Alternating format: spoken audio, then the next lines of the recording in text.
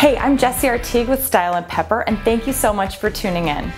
I am going to show you today how to take one of my favorite fall runway looks straight off of the runway and show you how to get it for your own real life. So today we're taking inspiration from a look that was part of C by Chloe's 2012 fall presentation. It's a head-to-toe bright color.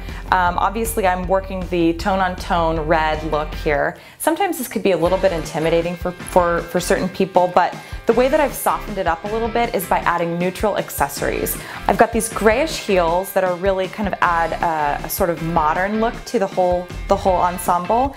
And another way that I've softened it is just by throwing on one of my favorite leather jackets. Again, another great neutral, and it sort of grounds the whole look overall. Another way that I've made this look a little more wearable is by controlling the volume that's in the roomier trousers and the flowier top. Adding the jacket and keeping one of the buttons closed really gives the shape to the waist that you're looking for and doesn't allow the clothes to swallow you up too much. Lastly, the cherry on top is keeping things super high fashion by recreating a look that's similar to the one shown on the runway for the hair, and that was with the help from Jenny from Hairstyle Confessions. And you can check out her video that shows you exactly how to get this look for yourself in practically just 10 minutes. Perfect for the everyday girl.